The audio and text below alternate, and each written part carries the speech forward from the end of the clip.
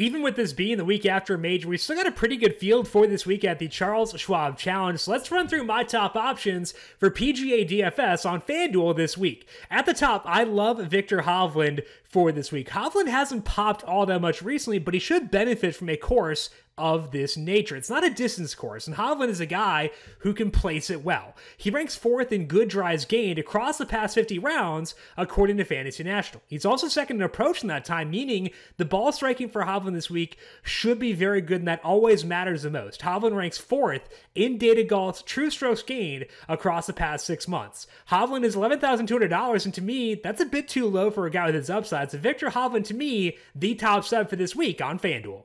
In the mid-range, I like Sam Burns a lot, checking in at just $10,200 because Burns, he did falter on Sunday during the PGA Championship, but overall played really well once again, which makes sense given how well-rounded Sam Burns is as a golfer. He ranks 17th in approach across the past 50 rounds, according to Fantasy National. He can place it well off the tee, he's solid around the green, and we know Burns is a good bentgrass putter.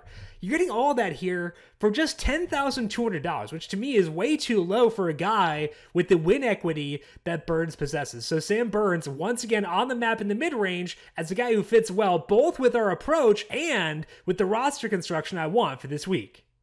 As far as the value plays go, I love Chris KIRK here, checking in at just $8,700. KIRK to me is just super undersalaried given all that he provides as a golfer. He ranks 20th in approach across the past 50 rounds according to Fantasy National. He is 10th around the green and used that to finish 5th at the PGA Championship this past week. When you add it all together, KIRK ranks 14th in Data Golf's true strokes gained across the past 6 months. So KIRK checking in $8,700 to me is just far too low. So no matter what kind of game you're playing, I think KIRK is a building block for cash games and for tournaments and a high priority play for this week on FanDuel. That's all we got here for the Charles Schwab Challenge from a PGA DFS perspective. Good luck to you. Have some fun. We'll talk to you once again next week.